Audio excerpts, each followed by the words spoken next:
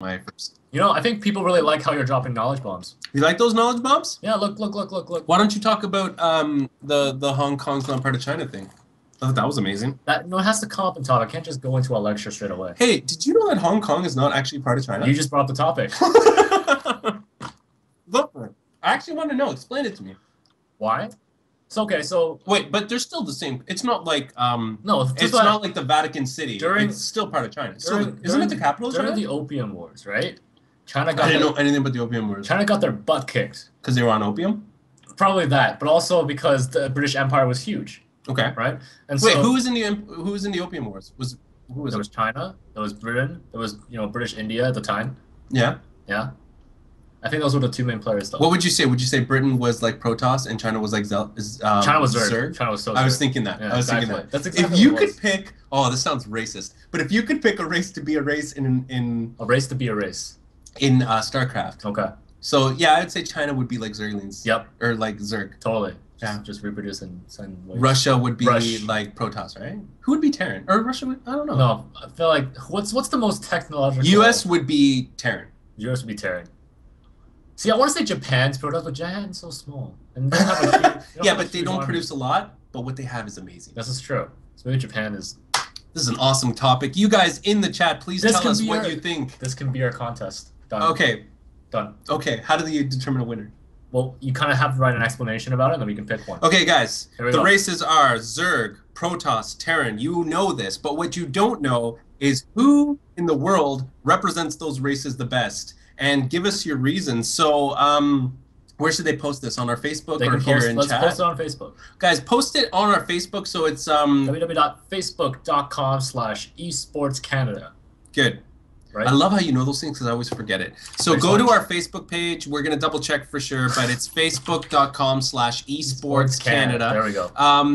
Just message us with your answer. So we want to know. And this is for a Heart of the Swarm beta key. So if you guys want one or want one for your friend, go ahead and write this. If you want to have 2 entries, go tell your friend to enter as well and come watch us. And we want you to tell us for each of the 3 races in StarCraft, tell us what race or nationality best represents that race in StarCraft. Exactly. So we were joking around saying China could be like Zerg, and give us a good reason. Don't be racist about it because we won't choose you for the hotkey. Nope. Be clever and funny and awesome about it because that's what we want in esports, and we want your participation. And if you just want to participate and you don't want a key, just let us know. But we'd like to hear your answers and maybe some good ones. It looks like we've already got a bunch of awesome ones in the chat, so keep it coming, guys. Oh, North America is Zerg. EU is Protoss.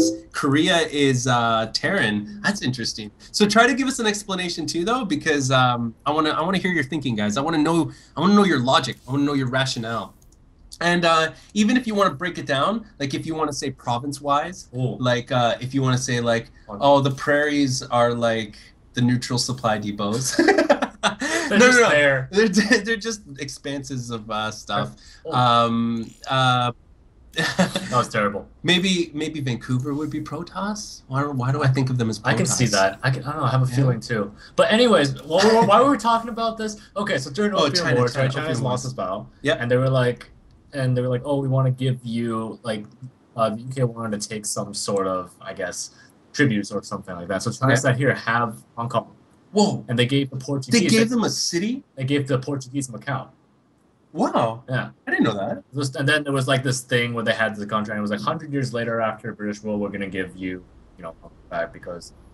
jerks. Yeah, give it back. Yeah. So 100 years later, it was 1997, Hong Kong was given back to China. Yeah. But then citizens there were really angry and didn't want to go back to China because, after living under British rule, things were good. Like, things weren't bad. They had... Because, see, that's like Protoss being like, now go to the Zerg Overmind. They're like, right. No. So, like, comparing to, like, at the time, exactly. The island of Hong Kong wasn't like it was now, right? The island of Hong Kong? Hong Kong's an island. It's a tiny island. I don't know anything about geography. What planet are we talking about right now, actually? We're talking about Mars. Okay.